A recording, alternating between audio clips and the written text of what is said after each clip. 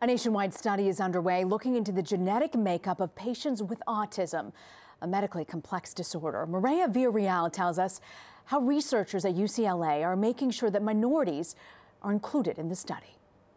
1, 2, 3. After years of therapy, Daniela and Sofia Rodriguez play like most sisters.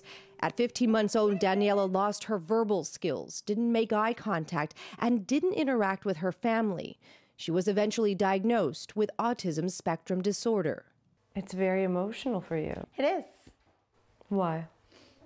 Because having a special daughter, nobody understands it. Since Daniela's diagnosis, Veronica has become a strong advocate for her daughter, searching for resources and services. Their family is now among a unique group of people giving back in a way they hope will make a difference in understanding the condition. They're providing their DNA through saliva samples, a project called SPARK, the largest genetic study of autism in the country. The mission is to enroll 50,000 families, speeding up research and finding genetic links to autism. UCLA's Amanda Gulsrud admits it's hard to find families like Veronica's to participate. We know that communities of color are not represented in research at the rate that white families are. And this is a problem. To change that, UCLA is actively searching for diverse families in communities of color.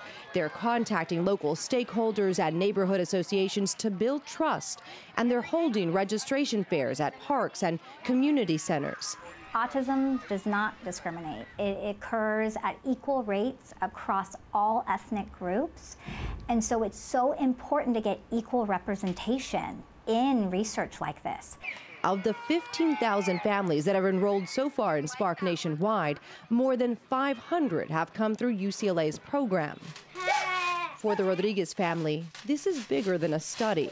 If you find even a small answer in there, you will go to another door, maybe to do another research and go to another one. And I think it's very important. Find a little things that can guide you to the path of finding the solution.